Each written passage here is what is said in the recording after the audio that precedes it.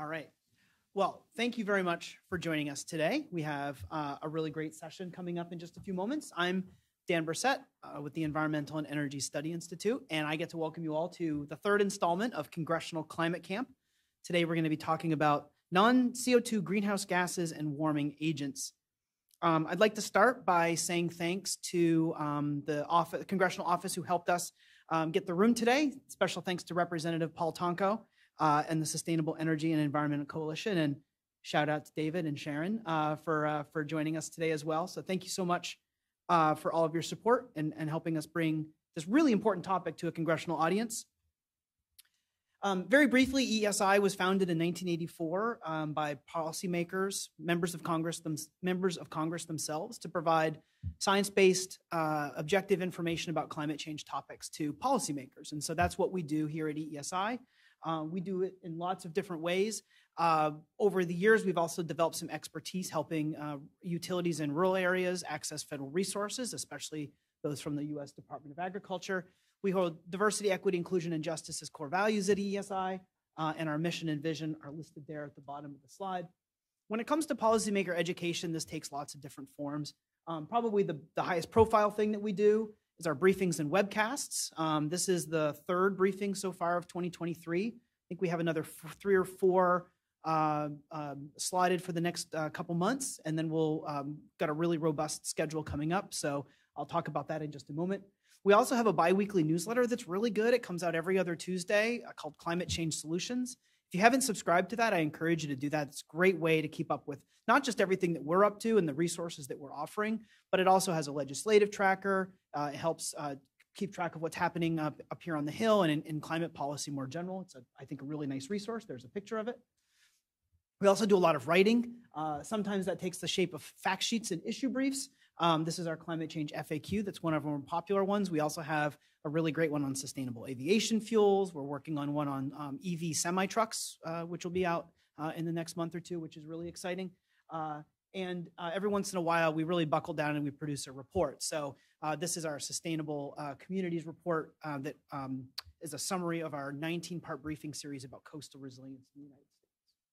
But today's Climate Camp, and what Climate Camp is a way to help new staff, whether they're new to Capitol Hill or new to the issues of climate change, sort of get up to speed at the start of a Congress. There's a lot going on in this issue area. The first installment was about budget and appropriations.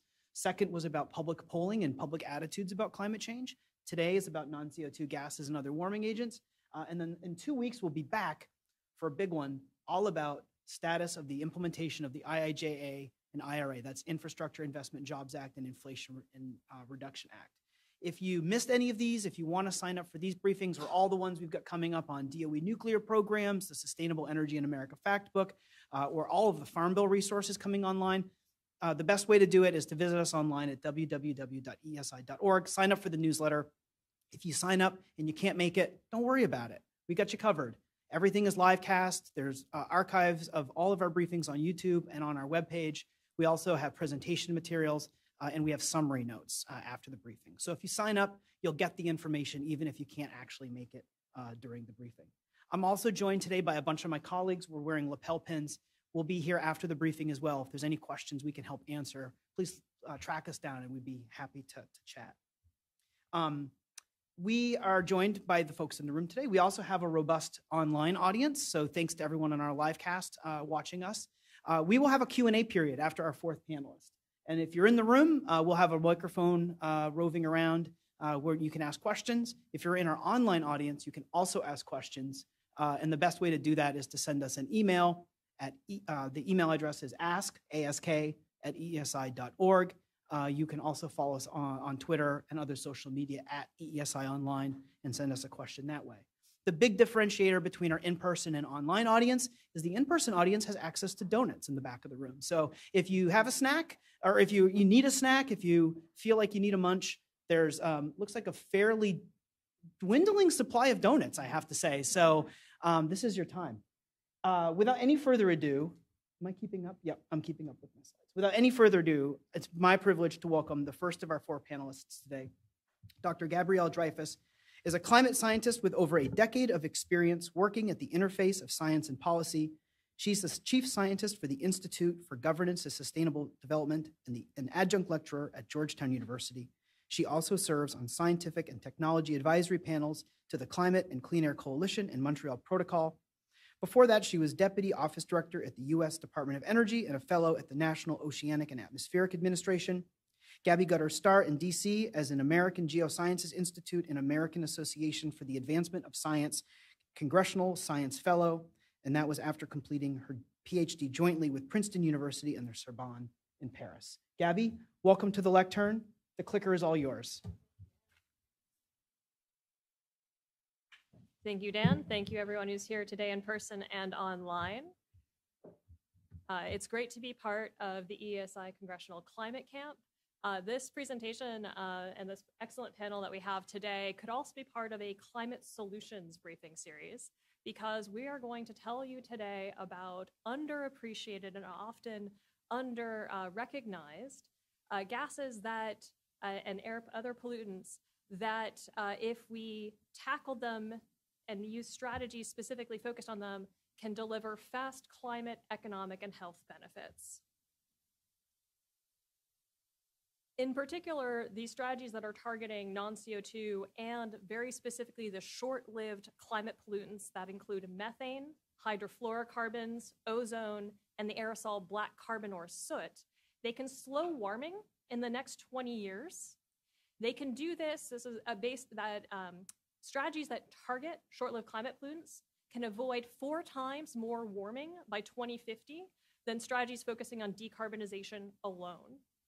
Now, the short-lived climate pollutants, in particular black carbon and ozone, Susan will tell us more about next, are also air pollutants that are responsible for millions of premature deaths each year, as well as billions of dollars in crop losses. Eric will speak next about agriculture, and by cutting short-lived climate pollutants and improving use of fertilizer and reducing N2O and other non-CO2, we can increase food security. So that's a slowing warming, reducing air pollution, reduce those crop losses, plus use of climate-smart and precision agriculture can increase productivity while reducing these non-CO2 emissions. And finally, Debbie will speak more about ways that we can improve monitoring to fix leaks and to avoid wasted energy, in particular methane, which is the primary constituent of natural gas. So what are we talking about when we talk about non-CO2? This little table just to get us situated. In blue, we have long-lived greenhouse gases. Most people are most familiar with carbon dioxide, CO2. This is the biggie. Every ton of CO2 that we put in the atmosphere sticks around for a long time. The carbon cycle is slow. I'm a paleoclimatologist. I have a long background, look at long time scales, and CO2 essentially sticks around in the atmosphere and ocean system for a long time, which is why we need to reduce our emissions, because it keeps building up. So nothing in this presentations today should by any means distract from the need to slow down and stop and get to net zero CO2. But we have these other climate pollutants that are also very important, not only to warming, but also the health and agriculture. Nitrous oxide, otherwise known as laughing gas, if you've ever had that at your dentist, is produced from over-excessive use of fertilizer. It is what makes these super climate pollutants, I'm going to call those super climate pollutants, and in particular these orange short-lived climate pollutants, so important is that they are tens to thousands of times more potent than CO2 at trapping heat in our atmosphere. Plus, in particular, the short-lived climate pollutants, orange, are short-lived. This means that they last in our atmosphere from days to up to 15 years, the way that we've defined this. And I'll speak more about hydrofluorocarbons in a minute, but just want to emphasize 2 things that really matter here. This idea of potency and time. And why time matters is that when I was learning about climate change 20 years ago, it was a problem for the future. We were talking about impacts later this century. What this graph shows, this is data from NOAA, is that the frequency and severity of extreme weather events is increasing. This is from 1980s US only billion-dollar disaster events. You can see that the number of them is increasing, and thinner lines, harder to see, but we're trending towards $2 billion in impacts a year. And these are also people's lives. I suspect everyone in this room has had either directly personal experience with one of these types of events or knows someone, a family member or friend who has. I'm from California. When I was growing up, fire season was 1 month. If there is a month that California is not on fire, that is news these days. These impacts are real. Climate change is happening today. Every increment of a degree of, every fraction of a degree of warming is going to make this worse. And the rate at which we warm will also increase the frequency and severity of these impacts that have significant human lives and economic consequences. This is why it is so important to think about slowing warming today for the near term at the same time as we make the transition we need to shift to low carbon and net zero CO2. Here's another way of looking at this and understanding that there's more than CO2 and the role of these non-CO2 in our current climate crisis. The middle graph, though, this is from the IPCC, the Intergovernmental Panel on Climate Change's most recent report. What they've done is they've converted emissions of all of these main pollutants. The far right side breaks it down by pollutant into the contribution to our current warming. And what you can see is that the positive warming, that middle tall bar, half of that is non-CO2 gases. And this is what we're talking about today because we have solutions to tackle these. And a key takeaway that I hope that you'll take from today is that we are talking about dual strategies. These are complementary strategies. They are not interchangeable. The strategies that will target short-lived climate pollutants can slow warming in the near term. That's the red curve, slow warming in the near term, but you see it ticks up again at the end. Strategies that target CO2, absolutely essential to bending that warming curve to make sure that we get to a stabilization temperature that human civilization can adapt to in the longer term. Only by putting these in play together do we get to this yellow dotted line, which is the full mitigation, which is avoiding the most severe consequences of climate change. So a way to think about this is that we are running two races simultaneously. We have a SLCP, short-lived climate pollutant sprint to slow warming in the near term at the same time as we're running the decarbonization marathon to get to net zero CO2. Again, complementary, not interchangeable strategies that target CO2 will not reduce warming in the short term. Carbon cycle is slow.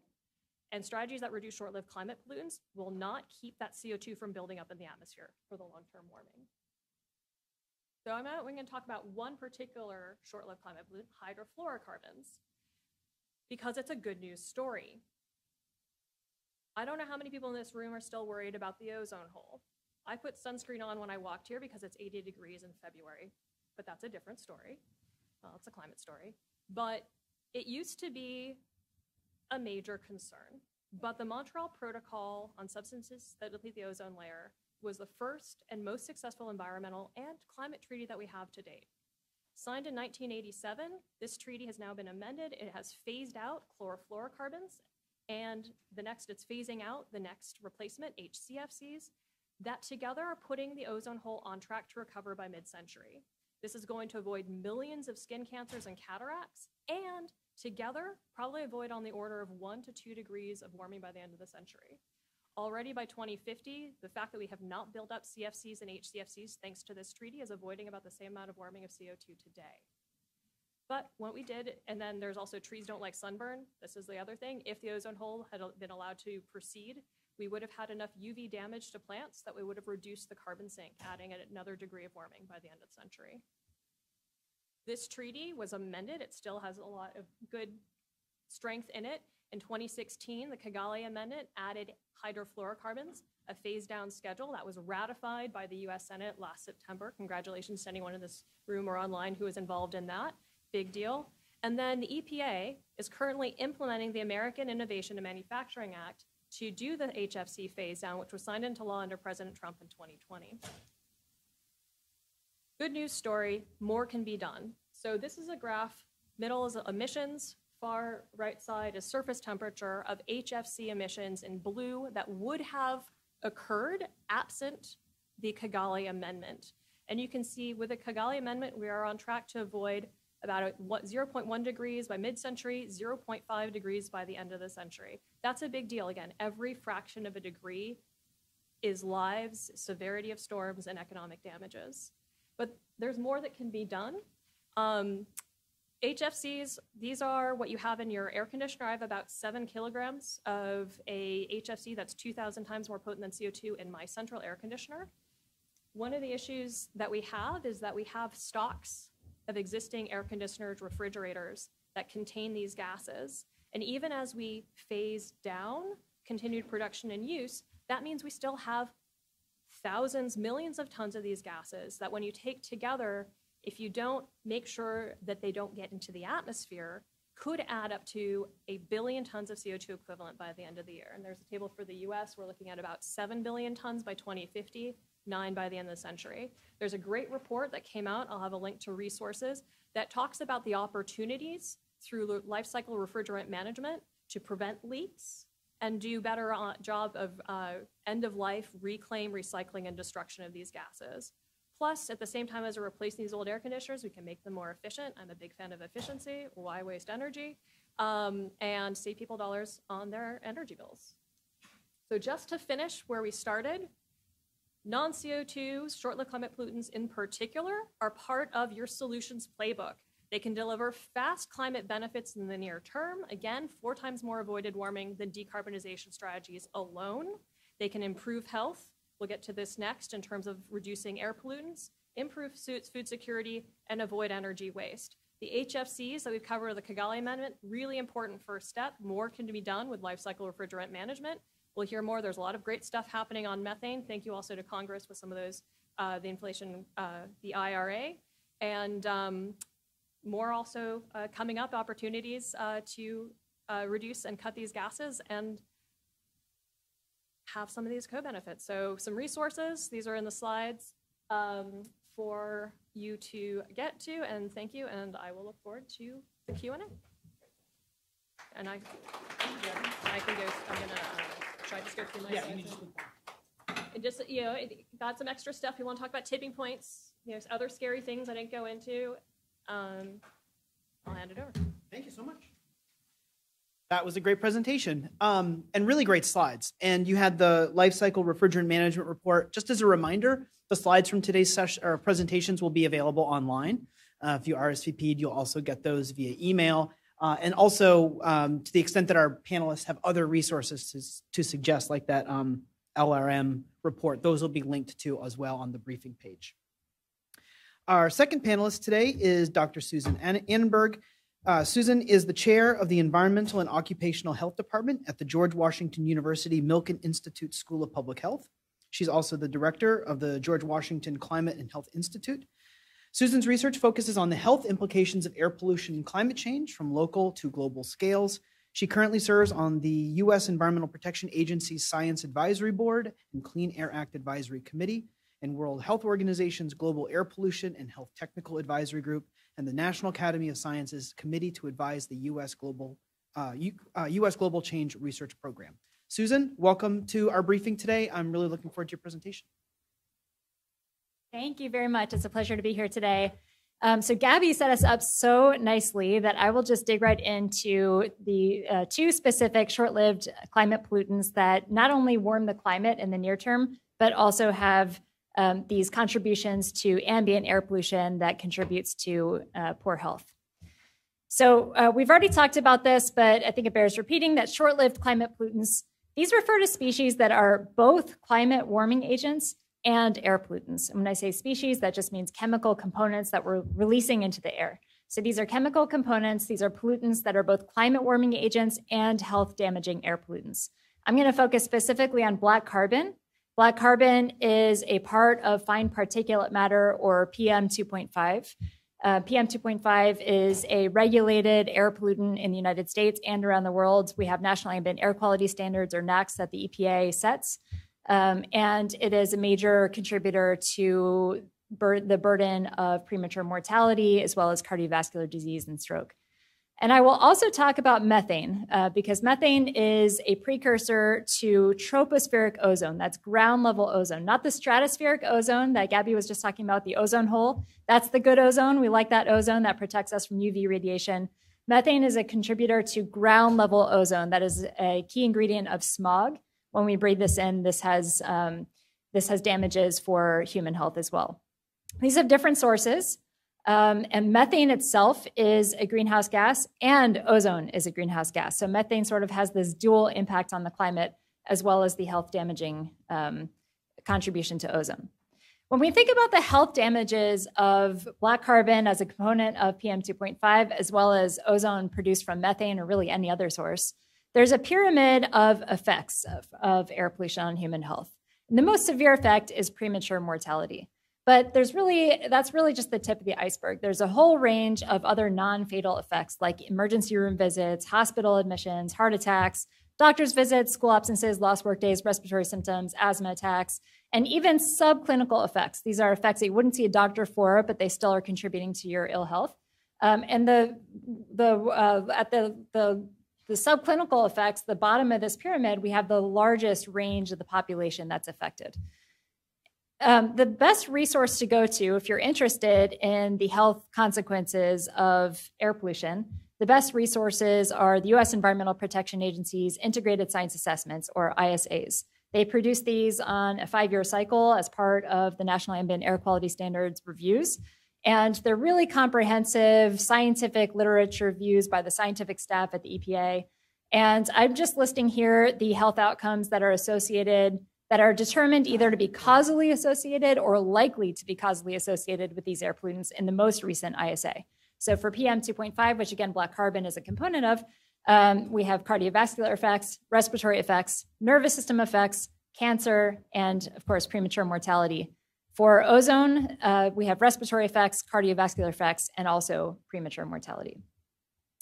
Gabby showed this chart, but it is complicated, so I think it is worth going through again. Just, if we were to do nothing about climate change mitigation, if we were not to reduce greenhouse gases, long-lived greenhouse gases, or short-lived climate pollutants, we would follow this line indicated by the reference arrow here. And you can see how that continues to increase. If we only reduce long-lived greenhouse gases, we can bend that curve, but not until many years into the future, decades into the future, because of the long-lived nature of CO2.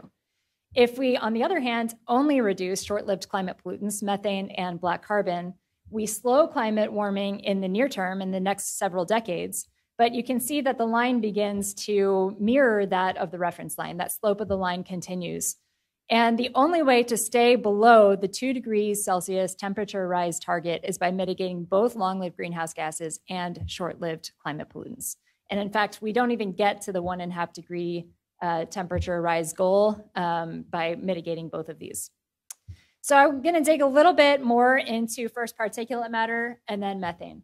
When we talk about particulate matter, that sounds like one pollutant, but it really isn't. It's a complex mixture of pollutants. And it depends on where you are and what the nearby sources are. So one key ingredient of particulate matter is black carbon. That's actually a small fraction of particulate matter. A much larger fraction of particulate matter is made up of sulfate aerosol, which is formed by sulfur dioxide emissions, mostly from coal combustion within the US. We also have organic carbon, and ammonia contributes to PM 2.5 as well. And these different components and the makeup of the mixture of PM 2.5 determines its radiative impact. So if you have a lot of sulfate aerosol, if you have a lot of organic carbon, you actually could get a cooling effect on the climate.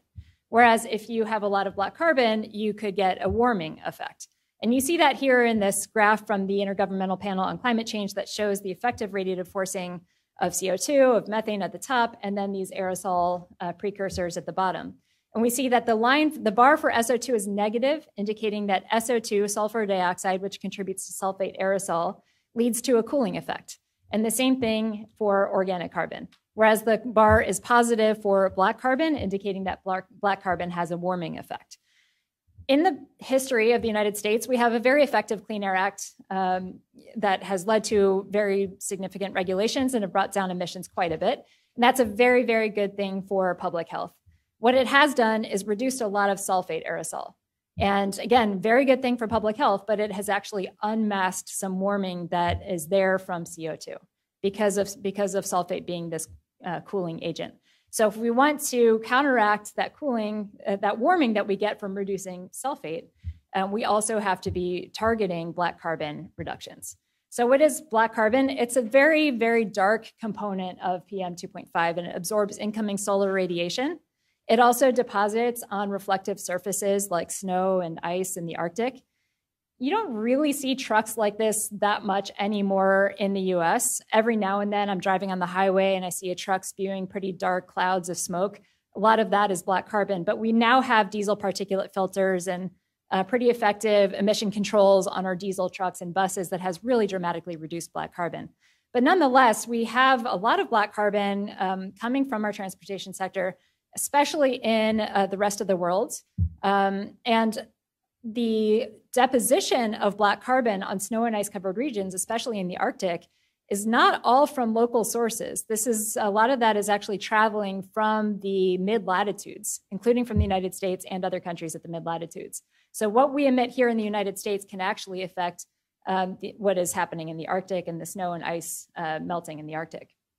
Black carbon comes primarily from diesel exhaust, biomass for cook stoves, and burning coal and biofuels. Today, developing nations are the highest emitters of black carbon, and part of the reason for this is because, as I said, in the United States, we have diesel particulate filters that have been very effective at removing black carbon from the effluent stream. But nevertheless, the black carbon that we emit has a very, very strong impact on the climate in the near term. So because they're strong absorbers of solar radiation, the global warming potential of black carbon over 100 years ranges between about 1,000 and 2,000 relative to a global warming potential of 1 for CO2. As I mentioned, a lot of black carbon comes from household energy. This is the combustion of solid fuels and polluting liquid fuels like kerosene for household energy needs, for cooking and for heating and for lighting in places that don't have easy access to electricity or cleaner burning fuels like LPG. So this is contributing on a global scale a lot to black carbon, but transport is next with about a quarter of black carbon globally. And that's mostly from diesels. Here in the United States, almost all of our trucks and buses are powered by diesel, and almost all of our light-duty passenger cars are powered by gasoline, but that's not the situation in other countries. A lot of countries actually have far more diesels in their passenger fleet than we do here in the US. It could be around 50% like in Europe. I want to talk about the mitigation options because we do have a menu of mitigation options that are available, have been implemented, and just need to be scaled up. And these right here, I'm not going to read these, but these are the mitigation options that we assume have been implemented in that curve that I showed of temperature rise and the importance of mitigating both long-lived greenhouse gases and short-lived climate pollutants. And you can see they range from the household energy sector, industrial production, transportation, agriculture, fossil fuels, and waste management. So now I want to talk about ozone precursors because ozone is a key ingredient of ground level smog that contributes to respiratory effects and premature mortality. And a lot of people don't think of methane as a precursor to ozone, but methane is actually responsible for a lot of the buildup of ozone in the atmosphere on a global scale. Methane lives in the atmosphere for about a decade, and that is long enough for methane itself to smooth out around the world and its contribution to ozone to be also smoothed out around the world. So you don't get these high urban peaks in ozone from methane emissions, but you do have this elevated background level of methane that then the urban emissions build on top of. And that methane is a climate warmer and ozone is a climate warmer. So the fact that methane contributes to ozone has this dual impact on the climate. You have the warming from methane and you have the warming from ozone. Methane mostly comes from agriculture and fossil fuel operations, and I'm not going to go into this in more detail because the other speakers will do that. But it's 86 times more powerful than CO2, and it also contributes again to respiratory disease, heart disease, and damaged airways. It also contributes to agricultural and ecosystem impacts because ozone can damage leaf surfaces and other vegetation. We also have a variety of methane mitigation options. And again, these are available. These have been implemented. They need to be scaled up. And these are in the agriculture sector, in the fossil fuel sector, and in waste management. And again, I'm not going to go into these in detail because some of the other speakers will be doing that. I want to direct you to a few key resources. I was honored to contribute to several of these, but two really key ones were published in the early 2010s. In 2011, we had the UN Environment Program and World Meteorological Organization's integrated assessment of black carbon and tropospheric ozone. And at the same time, we had the EPA's report to Congress on black carbon that really shed light on the U.S. Specific situations. Those were published in 2011, 2012. More recently, we have the Global Methane Assessment that was published in 2021. And then just last year, we have the summary for policymakers available now. We're still waiting on the specific chapters of the report, Impacts of Short-Lived Climate Forcers on Arctic Climate, Air Quality, and Human Health. And that was from the Arctic Monitoring and Assessment Program's expert group on short-lived climate pollutants. So the chapters are still coming for that. But it does show that what is emitted at the mid-latitudes, where we are in the United States, has severe impacts for warming in the climate.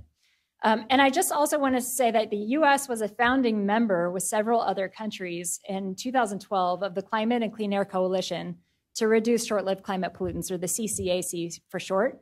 This is an intergovernmental coalition of countries and non-state partners that have come together not to do research, but to actually implement scaled up action to get rapid reductions of black carbon and methane and HFCs as well. They work through several hubs, the National Planning Hub, the Household Energy Hub, agriculture, cooling, heavy duty vehicles and engines, and fossil fuels. And you can actually see some results that this coalition is having in terms of individual cities transitioning their entire municipal bus fleet to electric vehicles, really rapid, important actions that the CCAC is having. So with that, I will conclude. Thank you very much. And I'm looking forward to the discussion. Thank you.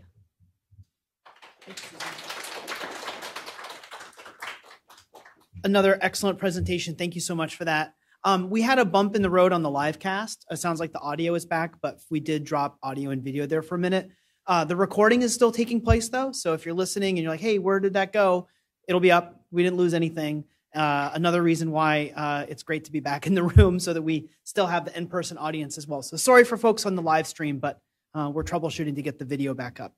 I have a quick follow-up. I don't always do follow-ups, but that EPA report, is there another one coming up that's already over a decade old? Do you know if there's another report to Congress coming? Okay. Maybe I was just curious. It seems like a good thing to do. And it's you mentioned the methane mitigation. That reminded me, we'll be talking a lot about a lot of those solutions in our Farm Bill briefings. So if you want to learn more about what Susan talked about, our Farm Bill briefings will be a great source of information about that. And then you had that picture of the truck. I was on a plane once, and the pilot was like, hey, everybody, look at this old plane that's taxiing. And that color exhaust was coming out of the jet engines. And he was like, yeah, that plane hasn't been made for 40 years, thankfully, but it was really gross. So it reminded me of that. Our third speaker today is Debbie Gordon. Debbie is Senior Principal in RMI's Climate Intelligence Program, where she co-leads the Oil and Gas Solutions Initiative. Debbie serves as a Senior Fellow at the Watson Institute of International and Public Affairs at Brown University and is an affiliate at the Brown Climate Solutions Lab. Her research spearheaded the development of the Oil Climate Index Plus Gas, or OCI Plus, a first-of-its-kind analytic tool that compares the life cycle climate impact of global oil and gas resources. She is a stakeholder in NASA's carbon monitoring system and has testified before Congress and served on a National Academy of Sciences panel. And most of all, she's a member of our advisory board. So it's always great to see Debbie, and I'm really looking forward to your presentation. The clicker is all yours. Thank you. Great. Well, it's fantastic to be here. Thanks, Dan. Oops.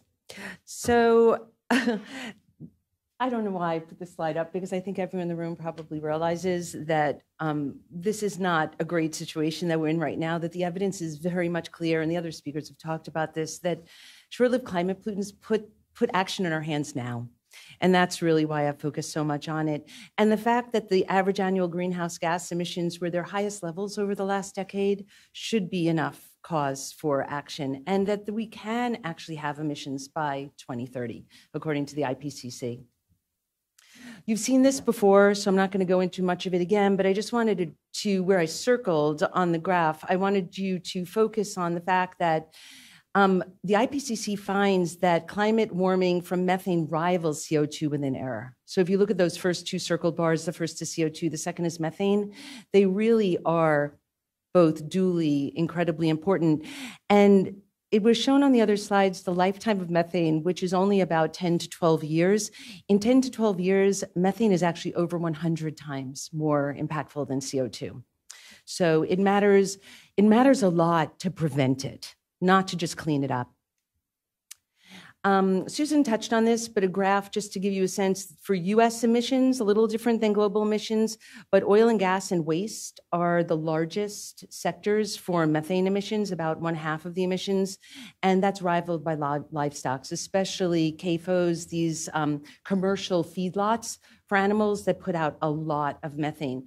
But what's scary about this is with the satellites going up right now, which I'll talk a bit about, we're thinking that these inventories, the size of this pie is probably not right, that it probably is a lot bigger than we think it is. And I've talked to folks at the California Air Resources Board. They are obviously leaders in everything air pollution, greenhouse gas emissions for generations now, but they have been so really undercounting waste methane. They didn't even really have much waste methane in their inventory, and we can see how big it is. So I expect the size of this pie is going to grow as we learn more about short-lived climate pollutants, methane especially. What's co-emitted with methane? Susan talked about the air pollution effects of methane and also of its creation of ozone, but I wanted to give a sense of what is methane. So methane is natural gas. Methane is a gas. It's about 70 to 90% of what makes up natural gas, but then there's a lot of other stuff in that gas when it's emitted, including impurities, and those impurities include carcinogens, BTEX, the benzene, the toluene, the xylene, ethylbenzene. Those also come out of the ground. So this is as much a climate issue and an air pollution issue as it is an environmental justice issue. So going into methane, specifically focusing now on the oil and gas and the waste sectors, a really big part of what I do, and I've been doing for a major part of my career actually, is making emissions visible. We talked about this earlier with the panel when we were just chatting, and we were surmising that air pollution was really the first to be solved over the last, really since the 70s, 1970s, or starting in the 50s in Los Angeles, because you could see it. But the problem with climate change is these gases are largely inert and invisible and odorless.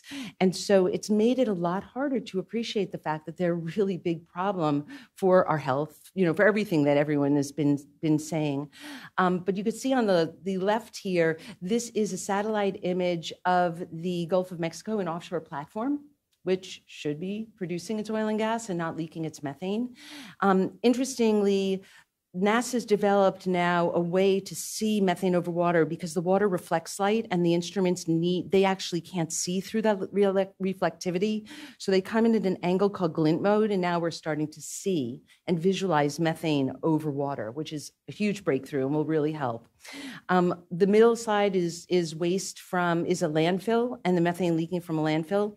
And then the third slide in California is looking at disadvantaged communities and where these emissions are of methane, which we know are co-emitted with carcinogens. The work that I've done to model oil and gas has largely been about really trying to push back on the very simplistic notion that oil is oil and gas is gas. And the reality is that both physically and chemically and environmentally, these resources really differ from each other. And if we fool ourselves to think they're all the same, we won't really have the opportunity to get the worst actors, the worst oils, the worst gases, either cleaned up or not produced in the first place. And so of about 70% of the world's oil and gas that I've modeled at this point with the OCI Plus that Dan mentioned, this online publicly available open source web tool, about half of the emissions are due to methane leakage. And what's so interesting about this is that methane has value. I mean, this is gas leaking. And when gas is leaking, as Gabby alluded to, you're losing value. You're losing economic value of what you're there to do in the first place, is to produce oil and gas. So not only is this an economic concern for the country, but is also really a big, you can imagine this whole graph moving down if it's only the light blue portion that is CO2 and other climate VOCs and other volatile organics, other climate pollutants. So a big part of RMI's Oil and Gas Solutions Initiative has been this expanding emissions visibility that will then be able to drive decarbonization. And from measuring and monitoring and quantifying, we can then start to account and track and attribute. And from there, we can certify and we can regulate. So it becomes this virtuous cycle of being able to go around the circle to actually make a difference in this space. And I will offer that I think we were really slow about this over a generation with CO2, and I think we're going to be really fast about this with methane. And that will definitely come up in the briefing on IRA. So what can we manage? We can manage what we can measure. Methane is wasteful, it's harmful, and it's dangerous to leak gas. The oil and gas sector is the #2 source, as you saw on the pie chart, that we think, of man-made methane, but it's the #1 for reduction. And the reason for that is because it has economic value. It's not like CO2. It's not a pure waste product. It's actually something you sell and make money on if you don't leak it. What's startling, and people don't always realize, that when gas leaks over 3%, and I would challenge myself or anyone in this room to have a budget, a household budget, that doesn't waste more than 3%. Like, we'd think really good of ourselves if we knew 97% of what we earn is productively expended. 3% is not a really big number. When gas leaks over 3%, it's worse than coal in terms of climate change. That's huge. I mean, this is seen as a bridge fuel, natural gas, but the reality is leaking gas is worse than coal. And to publicly track asset ownership is going to be a challenge that Congress is going to have to take on, because these assets, oil and gas assets, change hands all the time. I've been tracking an asset in California, one of the dirtiest oil assets in California for years now, called Midway Sunset, and it was owned by Chevron. Then it transferred to a non-known name. Then it transferred to a joint venture from Shell and Exxon, and now it's been bought by a German asset manager. So you're seeing a lot of turnover in this space, which makes it very hard to track and follow. Quickly on the waste side, we're putting together now, similar to what we've done with oil and gas, RMI is putting together a waste map for around the world, trying to track very much with satellite and with country data in terms of waste. We know where the landfills are, but there are a lot of open dumps and other problems out there in the waste sector. And then we're following the same, similar to oil and gas in the waste sector, this two-pronged approach where you have this visualization, this open source platform, and then you can develop decision-making tools from that. You get on-the-ground support to develop policies and share information. And again, it becomes this virtuous cycle of being able to do something about a problem that many people think is too big to deal with. So prioritizing methane in this decisive decade, I think, will be critical. This increased transparency that I've been talking about definitely needs public funding right now. It's very much supported by the philanthropic sector to launch satellites, to create open source databases of this information, to do aerial detection of leaks. We don't want this all in the private hands. There are private detection agencies out there, there are private satellites, but the problem is that we, the public, don't get to see that information. And then once we track this methane, we can quantify it and we can establish markets around it. Think about, again, IRA with this fee on methane that's coming, and we can advance policymaking, certifying low leakage gas as an example, which will really make a very big difference in this space. So in wrapping up here, what we've learned over the last 40 years really shapes what we work on. And I think it would be very helpful, if Congress thought this way as well. You start with a sense of expertise and knowing energy systems, knowing supply chains, having the staff that can actually drill down on these problems, and connecting that to influence and relating that to impact in terms of what are the biggest opportunities. I think that Dan was going to ask us questions about that. Like, what are the actions that we could take that have the greatest impact today? And then being very inclusive in how we think and approach these issues. I do think everything we're talking about here today has an environmental justice component, and that leads us to the constellation of solutions. So how do I do this? I wonder if I can get this to do. I did it before there. Yeah. So I just wanted to end with some tanks that are leaking methane. As you can see, I mean, this is, again, how do you really deal with this issue? It's making it visible. Once it becomes visible, it's a problem that needs a solution. And in addition to preserving natural resources and mitigating climate change, according to Rick Duke, who actually I think is chairing CCAC right now, I'm not sure, at the State Department, cutting methane emissions is critical for environmental justice, and it will save thousands of lives, hundreds of thousands of lives, rather, globally, if we do this. With that, I land. That was a great presentation. You suggested something about having questions in advance. I don't know anything about that. Everything in the Q&A is spontaneous, totally spontaneous. I expect, given the caliber of the presentations today, we're going to have a really robust discussion. I'm really looking forward to that. And speaking of questions, for those in the room who have questions for our panelists, Tyler, I think, is going to be our microphone wrangler, and he'll come around and allow you to ask questions so that our livecast audience can hear it. If you're in our livecast audience, you can send us an email, and the email address to use is ask@eesi.org, and we'll do our best to incorporate those questions into the discussion when we get there.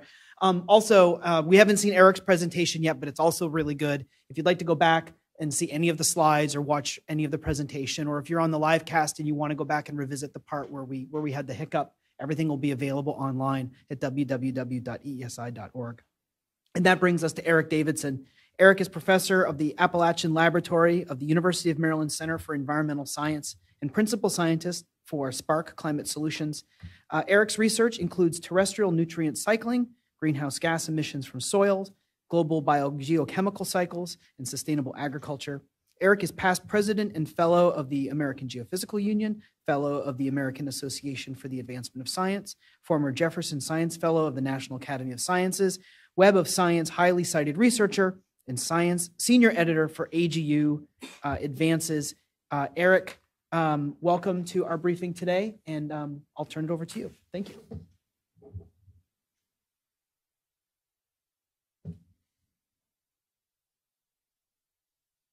Well, thank you.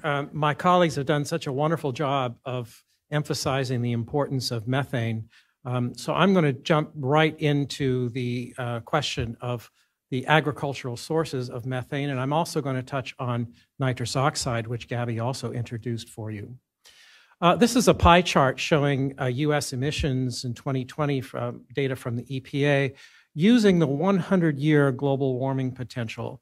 And you can see, of course, that CO2 is the largest, and you've already heard and you've seen these sorts of estimates before, of methane being about 11%, nitrous oxide being about 7%. And those wedges are actually fairly similar globally as well. Agriculture sector contributes about 40% of that methane in the US and about 3/4 of the N2O. And if you go through the math, that adds up to about 10% of total greenhouse gas emissions. But as I said, this is using the 100-year warming potential. If we were to use the 20-year warming potential, because of the importance of methane as and our potential to be able to change radiative forcing more quickly by mitigating methane, if we were to recalculate that, then the role of methane would increase from about that 11% wedge to at least 24%, depending on how you do the calculations. And the role of agriculture would go up from 10 to 15%. And then I want to point out that nitrous oxide is not only a potent, long-lived greenhouse gas, but it is also an important reactant in destruction of the protective layer of stratospheric ozone, and we've heard about that today. And in fact, now that we've had that progress that we heard about before in terms of CFCs and now HFCs, the N2O is the largest currently emitted ozone-destroying substance. There's still a bigger legacy effect from the gases, the CFCs and the HFCs, but in terms of going forward with new emissions, now N2O is our biggest concern. You've seen this sort of information before in terms of the sources of methane emissions in the US. Livestock is the largest source, and oil and gas is the second largest source, and I don't have time to go through the rest of them. And as Debbie just pointed out, oil and gas is getting a good deal of the attention for good reason, because you can see that the three different colors here show the lightest color is that portion of the emissions which, according to this source, is economically feasible to mitigate today. And the more orange is those that are technologically feasible, perhaps, but not yet economical. And then the larger part under enteric emissions, at least for the darker color, are those emissions for which we have neither a technological solution now nor an economically viable one. So for oil and gas, about half of it, at least, is economically viable, partly because it's valuable. And so it makes sense for us to be going after that first. However, if you only go after those that are in the light color, you'll see that we're not going to get where we need to get in terms of mitigating methane emissions. So we need a vigorous program of R&D for these others. Well, that enteric source, what do we mean by that? That means intestinal source, and particularly in this case for animals that we call ruminants, which include cattle and dairy cows and also sheep, but for the United States, it's primarily cattle and dairy. And these animals have a special compartment in their digestive tract called the rumen, where there are microorganisms that are capable of helping the cow digest the type of food that they eat. And in the process, that produces methane. Well, on the right-hand side, you can see that there are some approaches to mitigate that. There are currently some products available, one called 3-NOP as a feed additive. You may have read about some research on using seaweed. And these have the potential, we think, of reducing those emissions from each cow by on the order of about 30%. Of course, it's going to vary depending on conditions and feed. There are some other things down the road, modern molecular approaches of understanding the microbiome. It's important for human health. It's also important for the health of cows. And there's possibilities of trying to manage the microbiome of the rumen, which we could call the ruminome, to reduce methane emissions. And further down the road, there's some possibilities of other feed additives that could be helpful. And as was the case for oil and gas, however, I think it's important to recognize that there's an economic value to this. Not that we're going to catch the methane as the cow is burping. No, that's not what I'm talking about. What I'm talking about is that energy that the cow has to devote towards producing methane is energy that could be saved and could be reallocated to produce more meat and more milk. And that means more profitability for the farmer. So this may not meet the type of resistance to regulation that we often think of when we talk about mitigating greenhouse gases, because this could actually have an economic benefit to this sector. Unfortunately, however, the tools that we have at hand for feed additives really will only work at present for those cattle that are in the feedlot where we actually feed them, or in the dairy barn where they get their feed, and so we can add additives to that feed. The majority of the cattle are out there on the pasture land grazing, and so those options won't do as well. And so again, we need other types of R&D to figure out other approaches that can reach the grazing cattle, both in the US and across much of the world. So I want to shift gears now to nitrous oxide. And my point of this map is to emphasize how our food production system is so tightly coupled to a number of forms of nitrogen pollution. And we're going to focus, of course, on the places where we're using a lot of fertilizer and growing a lot of food, such as the Corn Belt of the US or the Central Valley of California. Also, you can see that India, China, and Western Europe are all colored in red here, where we use a lot of fertilizer. And those are the areas where we produce the most nitrous oxide as well. At the same time, environmental justice has been brought up before. We have to think about much of the world where they don't have enough access to fertilizer. And so we have to consider the fact that we need technologies that will allow them to increase their inputs of nitrogen, either fertilizer or manure or other forms of nitrogen fixation, to allow them to improve their crop productivity without increasing nitrous oxide or other nitrogen pollutants. If we think of the nitrogen system in agriculture as a leaky pipe, as a metaphor, in the left we have our inputs, the synthetic fertilizers, the manure, the natural nitrogen fixation. We feed that into the pipe, we grow a bunch of crops. The majority of our crops are fed to our livestock. Only a small fraction of our crops that we grow are directly consumed by humans. So that feed then goes into this second leaky pipe that we call the animal production system. And of course, the animals produce a lot of manure. And at the end of the day, if you look at the nitrogen that we put in on the left side and how much humans actually consume, either in the crops like wheat that we eat directly or in the animal products like milk and meat, we really only consume a very small fraction of the nitrogen that is used to grow those crops in the livestock. Where does the rest of it go? Well, it goes through these holes in these leaky pipes. Some of it goes into groundwater and surface water and forms of pollutants that result in algal blooms and give us water quality problems. But some of it goes up into the air in various forms of air pollutants, including nitrous oxide. So this is inherently coupled to our food production system. Of course, we want to produce a lot of nourishable, affordable food. So how do we break that coupling? Well, we're not doing a very good job so far.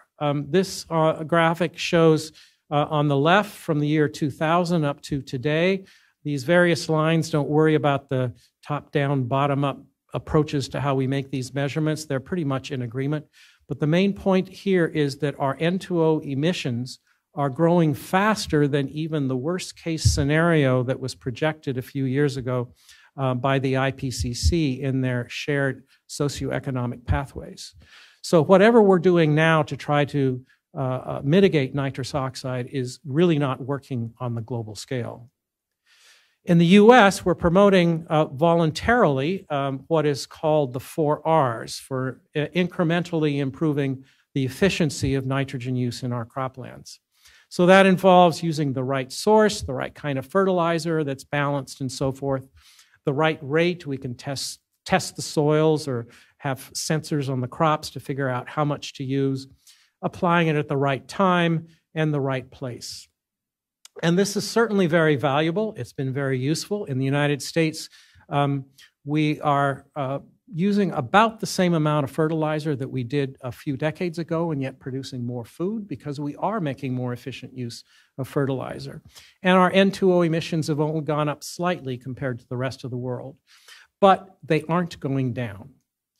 There are a number of agronomic practices that we can use to improve this, such as, I don't have time to go through each one, but I'll just read them off, like cover crops, nitrification inhibitors, conservation tillage, increasing the diversity of crops, reintegrating the livestock and the crop system so that manure gets recycled back and we don't have to use as much fertilizer.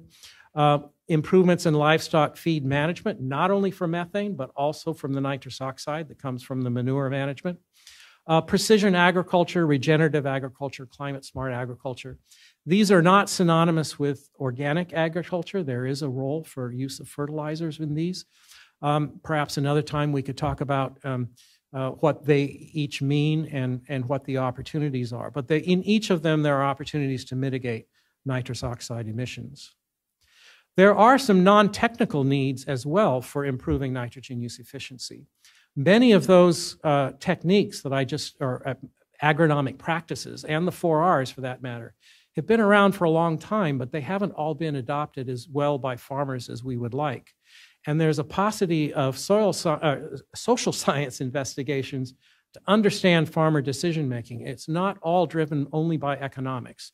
There's a lot to do with where their trusted sources of information come from. And engaging farmers in the research. They're experts at what they do. They know a lot about what they do. And by engaging them in the research, they're more likely to buy into the results of that research. So there's a lot that needs to be done on the social science side as well. And finally, in terms of longer term, there are a number of things that we need to think about to begin uncoupling that food system from the nitrogen pollution.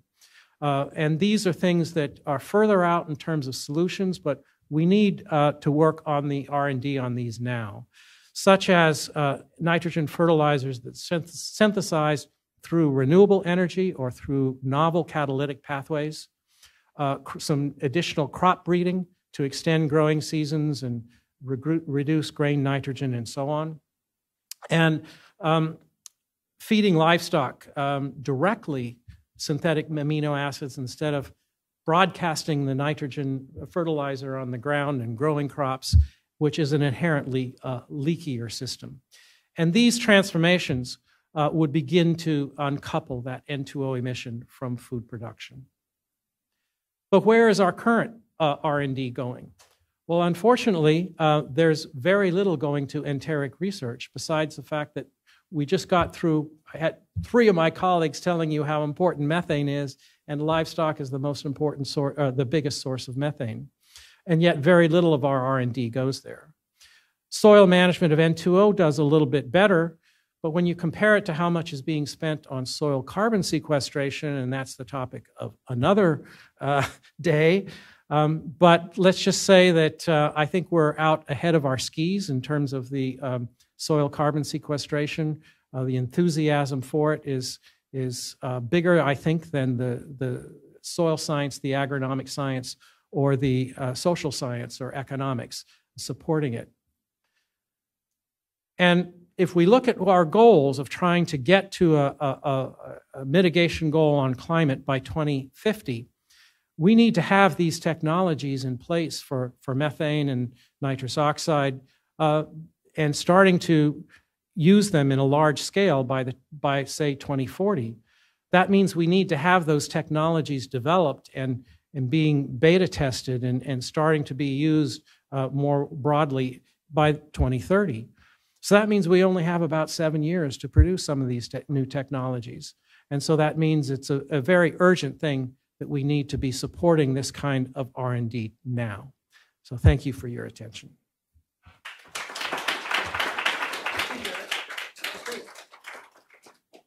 All right.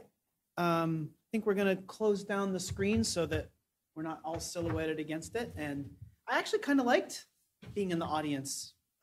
It's so much easier to watch the presentation, so much good stuff to digest. So thank you so much for that. At the end of Eric's presentation, or towards the end of Eric's presentation, he had a lot of, he had a slide that listed cover crops, crop diversity, regenerative agriculture, all things that we will have coverage of in our Farm Bill briefings, but also we already have resources on. So if you visit us, if you visit our Farm Bill resources page, I think that'll work.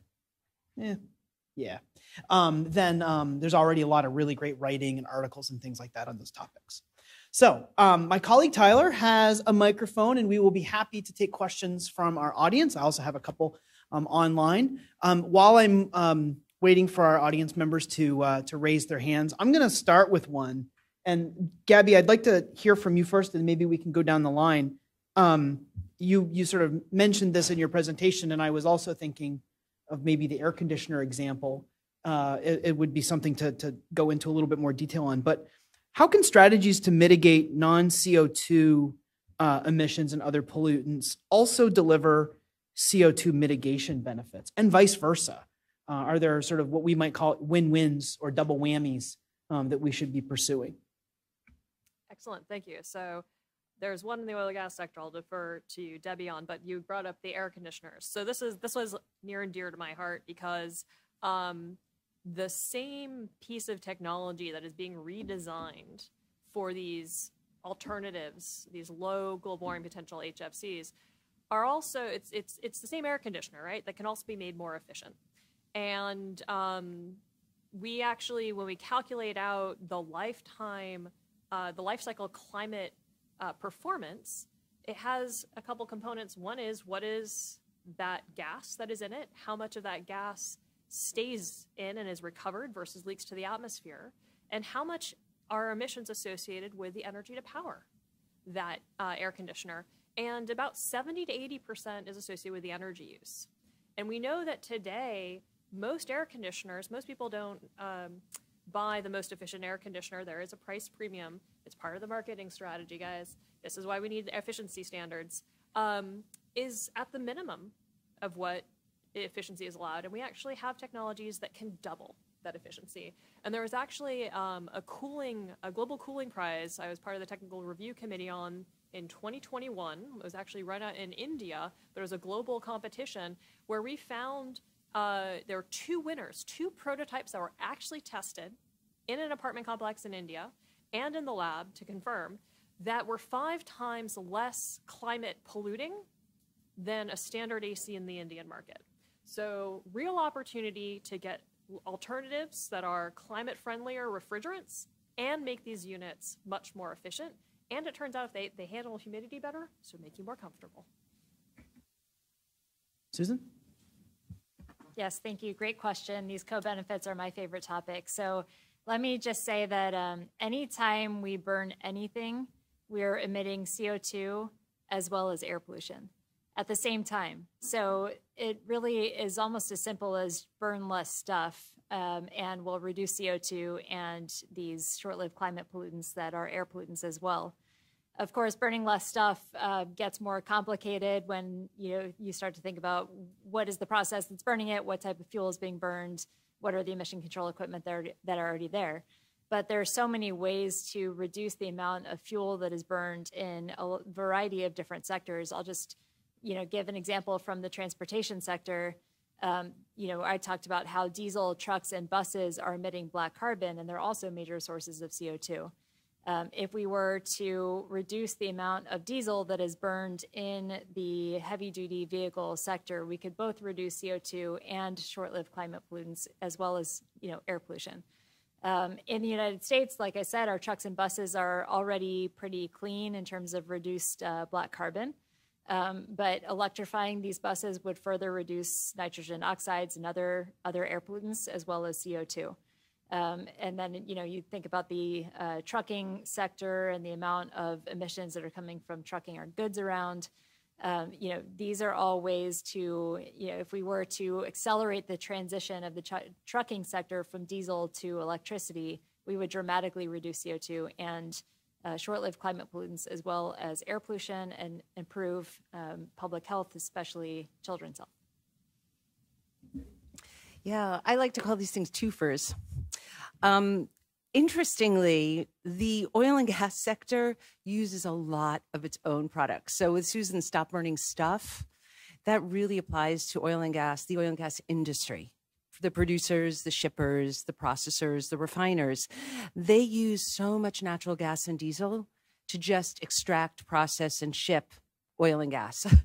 And if that was renewable, if they actually ran their industry on renewable energy, they would first have more to sell in terms of profit making. But I think that it would be an incredible twofer in terms of both the leakage of methane from all that natural gas that goes into moving and producing and shipping oil and gas, but then also it would be less CO2 because there just would be less burning. And on the waste side, the one example I thought of that would be a twofer is organics. I mean, in terms of composting, and composting food materials, the twofer there is that it's the organics that lead and the rot in the landfills that lead to a lot of those methane emissions, but it's also the movement of all that food stuff and garbage in trucks, in garbage trucks, that's all CO2, heavy-duty diesel garbage trucks that are moving things that shouldn't be in the landfill in the first place to the landfill. So having a whole different culture around composting and what we do with our food waste, I think, is incredibly impactful for both. Well, the production of nitrogen fertilizers globally contributes about 2% of global CO2 emissions.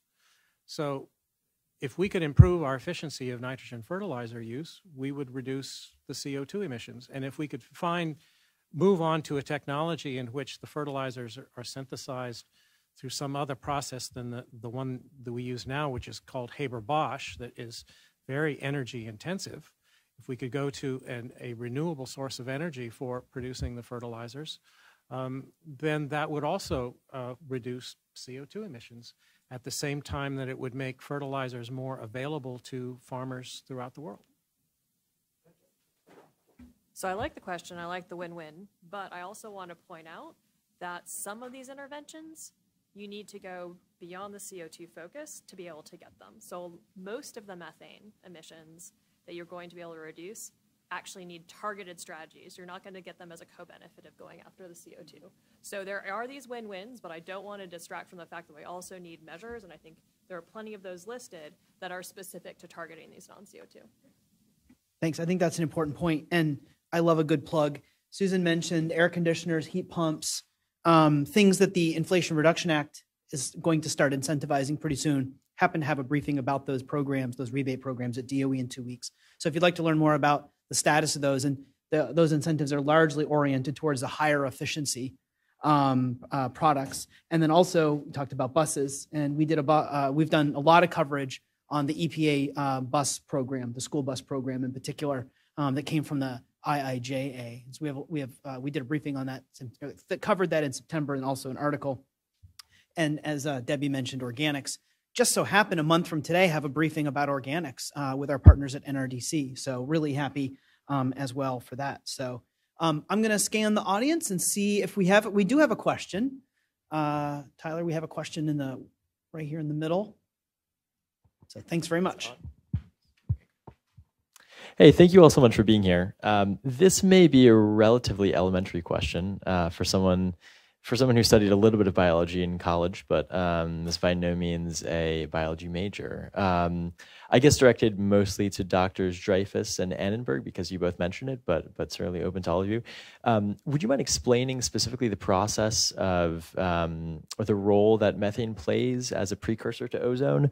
I imagine there are some other chemical reactants involved there, given that CH4 isn't degrading into oxygen atoms. What other kinds of gases in the atmosphere are involved in that process? What exactly does that look like? I like that you talked about biology, because this is this takes some intense chemistry actually. So no worries about not having had that. But so actually it does get pretty complicated, ozone chemistry in the atmosphere, because ozone is not emitted directly. It's a secondary pollutant that is formed in the atmosphere by reaction of precursors. So it gets pretty complicated when we want to reduce ozone. We have to think about what are the precursors that we can the precursor components that are directly emitted that we can go after. Methane is one, nitrogen oxides, volatile organic compounds, and carbon monoxide are others. And they react in different ways, and there are intermediaries, and we won't get into that. But I just want to say that methane produces ozone on sort of a global scale. When you emit NOx, nitrogen oxides, and volatile organic compounds, those produce ozone on more of a local scale, more of a regional local scale. These are all components that we can target, though. These are all directly emitted, and those are the things that we can target to reduce ozone. You can't target ozone emissions because there are no ozone emissions. Ozone is created in the atmosphere. Can I just add? So very early in my career, I started my career as a chemical engineer with Chevron, and I was sent out onto the field. This is in the 80s, when we were only talking about smog and air pollution. Was sent out onto the field to find all the leaks in their production facilities in California. And I was explicitly told by the regulators, by CARB and EPA, subtract out the methane. The methane doesn't make smog. It does, and we know a lot more now than we knew then. But the problem is a lot of this equipment and operation was designed with that in mind. It wasn't designed with the knowledge that we have now. So the opportunity for retrofitting or legacy assets being the first to shut off when they're dirty is huge. This one. All right, so you raised a really good question about what's happening. And essentially, the atmosphere has a certain ability to oxidize chemicals like methane. That's how it gets removed. And the main component that does that oxidation is the hydroxyl radical, OH. And the reason I bring this up is a lot of people are very excited about a hydrogen economy, H2. The problem is if we have a hydrogen economy that is leaky, that H2 is going to eat up some of that OH and reduce the overall oxidative capacity of the atmosphere, extending the lifetime of methane and other gases and increasing their warming potential. So just putting that as a plug, I don't know if you'll be talking about the hydrogen economy, But for all those who are interested in chemistry and biology of the atmosphere, this is again a chemical process, the oxidative capacity of the atmosphere is a thing, and it's a thing we do not understand very well. And so just for the folks who are curious, a very important thing to consider. Did you say hydroxyl reaction? Radical. Radical. That's an even better band name. Let me Yeah. write that down. OH part of water. Yes. Yeah, it sounds like a great band name. So actually, Gabby, we didn't plan this, but I actually got a question from our online audience that I think I'm going to interject here because it follows the point that you just made. And this comes to us from a follower on Twitter. Can any of the presenters speak about the potential impacts of increased production and emissions of hydrogen on atmospheric methane? So thank you for asking that extremely relevant question. Gabby, since you were just speaking on it, I'm happy to turn to you, but I'd love to hear other thoughts from the panelists as well. Yes, indeed. So going back, and please, if anyone has questions, I like to say atmospheric chemistry keeps me humble. That was something I did as an undergrad, and I stopped doing that because it is very complicated. But the fundamental issue is around this how much of this hydroxyl radical, and it gets renewed, is available. And the more things like methane and hydrogen that we add to the atmosphere that eat it up, the less of, speaking that more, the less available, the more competition we have for that. Essentially, it's the atmosphere's cleaning agent, right? The less available it is, the longer stuff sticks around before it gets cleaned out. And if you extend the lifetime of a super potent gas like methane, it is going to add more warming. Is that clear? You're the expert. Just to add one thing for those of you in the room, we have a row and a half of atmospheric scientists at GW who are here. So please feel free to introduce yourself. Any other thoughts? We have covered hydrogen. We did a briefing on green hydrogen last year. It was really interesting. But a lot of hydrogen is blue hydrogen, but even more of it is gray hydrogen. And so I think we'll definitely have to come back to that issue. It's super interesting. Go ahead, Debbie. Yeah, I mean, I think this points in one direction, and actually Eric brought it up too, even in the nitrogen system, it's leakage. Leakage is a big problem, and we might be smarter than we used to be and, have technological innovation constantly, but we really haven't really surmounted the leakage issue, and that's going to be a problem. It is already a problem in the gas system. It will be a problem in the hydrogen system. It's a problem in the agriculture system.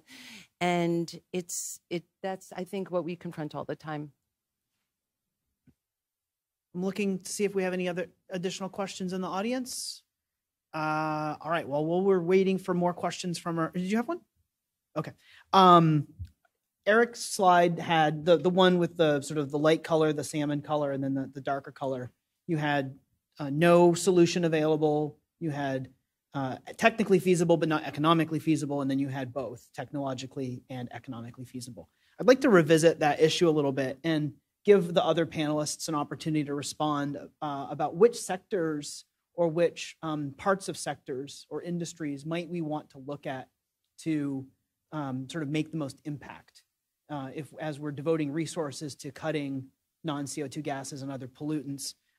Which sectors might be the hardest, what might be the most impactful, and how we might sort of go about aiming our policy levers and investments in the right places. So Eric, I'm happy to start with you since it was your slide I mentioned, but I'd love to hear comments from our other panelists as well. Well, I'll just reiterate quickly that the livestock sector is a huge part of methane emissions, and if we don't find a solution in the livestock sector, we're not going to be able to achieve our goals.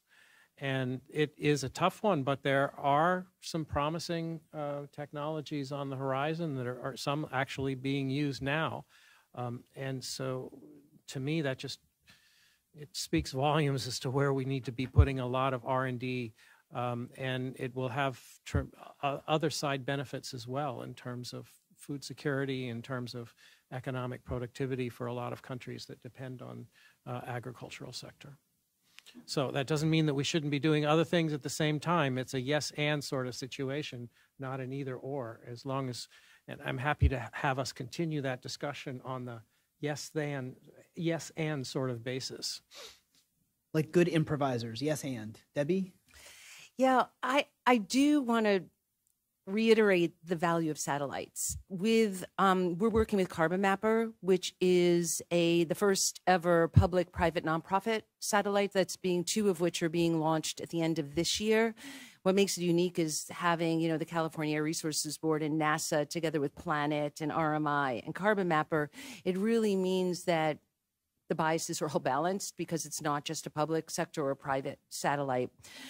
I do think that the satellites are going to change everything. We were surmising a little bit earlier, like if you see something, say something. I mean, that's like the world we live in now. And if you can't see it, you can't manage it. The idea of satellites, especially the Carbon Mapper satellites, are very targeted on super emitters, really large emitters. Again, they're invisible. So you don't even know that there's a super emitter going on much of the time, especially when there's wind aloft and it's offshore in the middle of nowhere with a pipeline. And the idea of seeing these things on a rotating basis, a constant basis, I think is really going to point to remediation, though we don't really have that opportunity today. The other thing I'll mention that I think is really changing out there is the idea of certifying these operations. So certifying, there's a lot of claims out there for net zero operations, net zero liquefied natural gas shipping, for example, and it's words until it's actually certified with a third party, organization that can actually evaluate whether you really are net zero or not. And who's getting into the game that's which is going to change this, is the financial sector.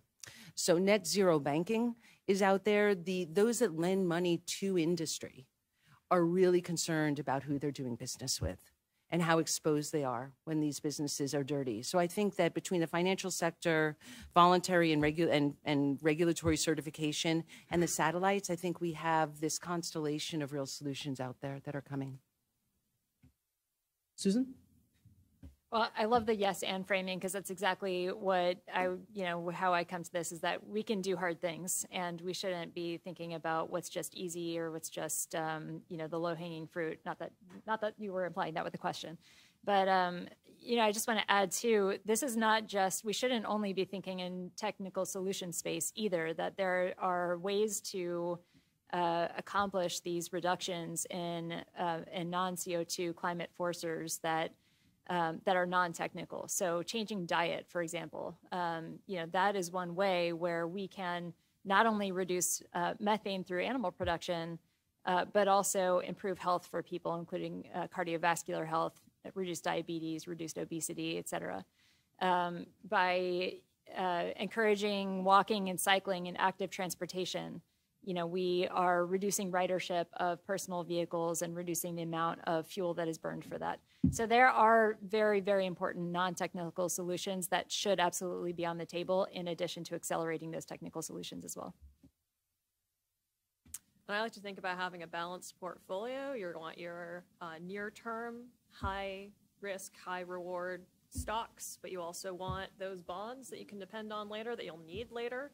So this is some of the research, that great graph kind of working backwards. We know we're going to need to have these by 2050. We need to be investing today to have those solutions. One topic, and I don't know if this is what you were hinting at with remediation, that I'm super interested in is just a very early emerging field for R&D, is this idea of methane removal. There's too much of it. A lot of it's from us. A lot of it is feedbacks that we don't really understand from permafrost and wetlands. Scary. And so we need to invest in that. But there are things we know how to do today. This includes some of the things that Susan was talking about. We have a lot of heavy-duty vehicles and ports and such like that. We can electrify those. Those emissions have direct impacts on people. We know how to do those things. So we need quick things that we know how to do, and we need to put R&D in the things that we may need, and we know that we need down the road. And that includes technical, I think, non-technical changing habits, but there's also policy things. We have the Global Methane Pledge. Over 150 countries now have signed up to that. And that now we need to move from that voluntary framework to sectoral agreements, such as supporting that kind of low emission methane, creating that market for encouraging to stop those leaks, because we know we can do it. It's plumbing. Yeah, I'm glad you mentioned the Global Methane Pledge. That was a major source of, I think, optimism coming out of the most recent COPs that we covered as well.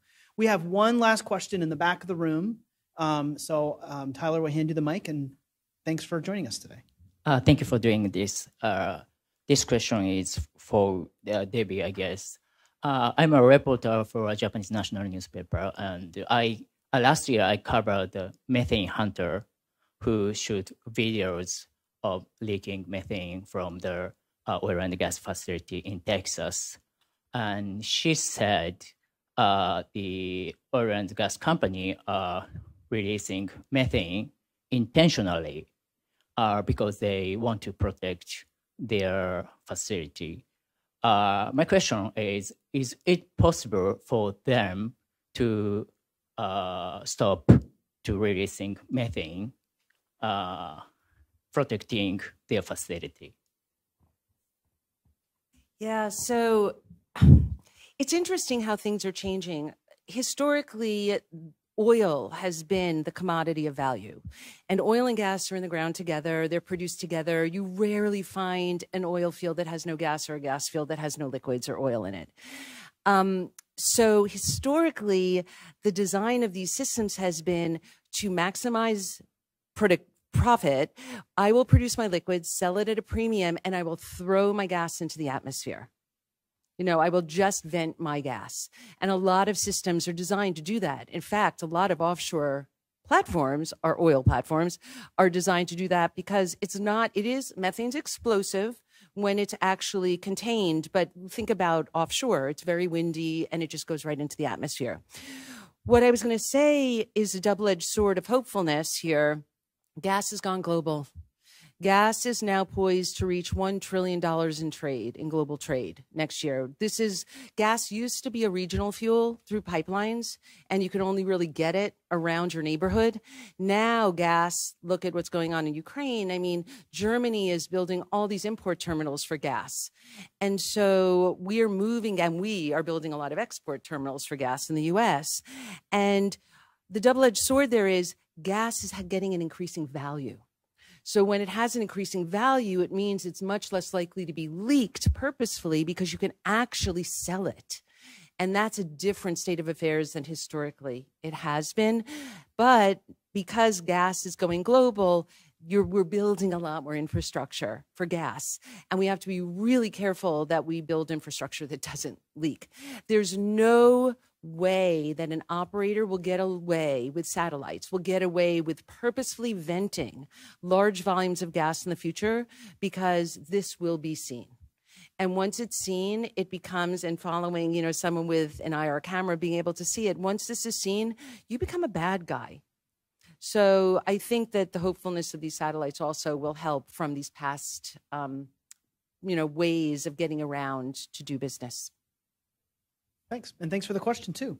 We are at time, unfortunately, and that means we have to do a few things. My colleague, Dan O, will come up here and help us put some stuff back up on the screen. Sorry about the rustling of papers. I don't know why it took me so long to do that. I'd like to first start by thanking our four really tremendous panelists today, Gabby, Susan, Debbie, and Eric. Thank you so much for sharing your expertise with us, our audience today. It was fabulous, fabulous presentations. Thank you so much.